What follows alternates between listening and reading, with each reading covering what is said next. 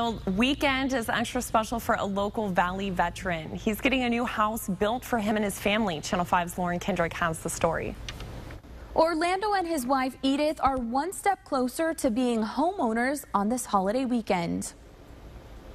Makes you feel excited, happy. Orlando Liscano is a Marine veteran who served in Iraq and Afghanistan.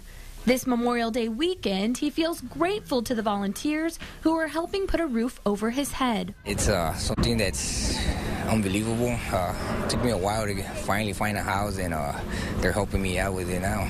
HEB and Habitat for Humanity teamed up to give this veteran and his family a home. Phoebe Cepeda with Habitat for Humanity told us 100 volunteers picked up nails and hammers to pitch in.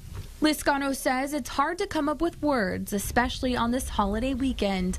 His wife says things have been tough for her husband, saying he deserves this.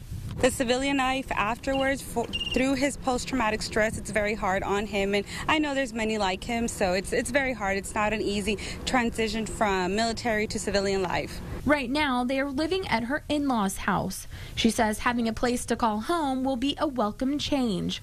Liscano asked that people remember what this weekend is about and who sacrificed, like her husband. Not just a 3-day weekend, not just for the beach. I mean, of course, enjoy it, but, give thanks to the ones who have served for us, the men and women who have served our country. Their home is expected to be complete by the end of June.